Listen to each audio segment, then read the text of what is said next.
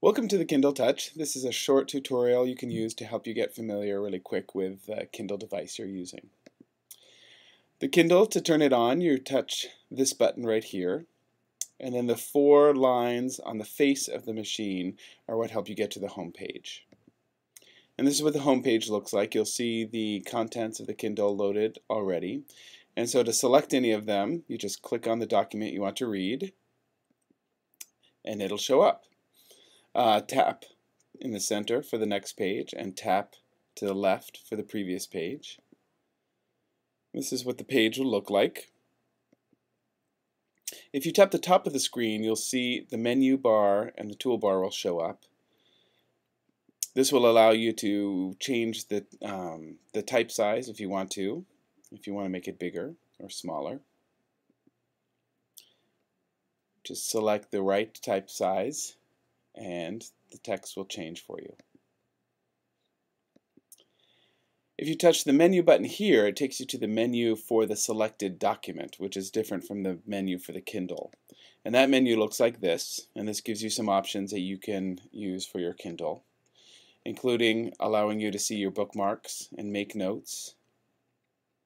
It also has a feature called text to speech, and if you want an audio version of the book, you turn this on.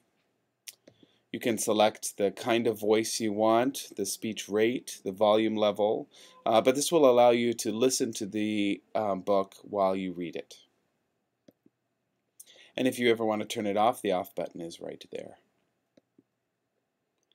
If you want to highlight a particular text and make annotations for it, all you do is press your finger against the screen and drag it across the text that you want to select. It'll show up like this.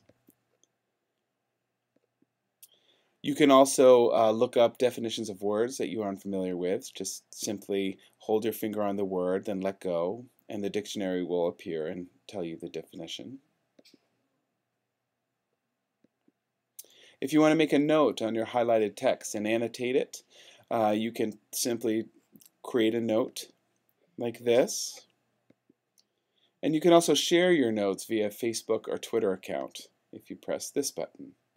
Note, you will have to log into your Facebook or Twitter account in order to share these.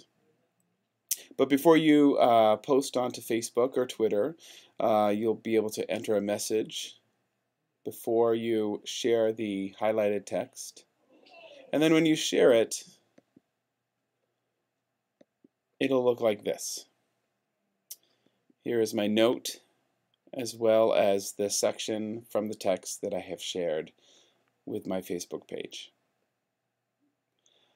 So if you have any questions, please let your librarian or your teacher know them and we will help you. Thank you.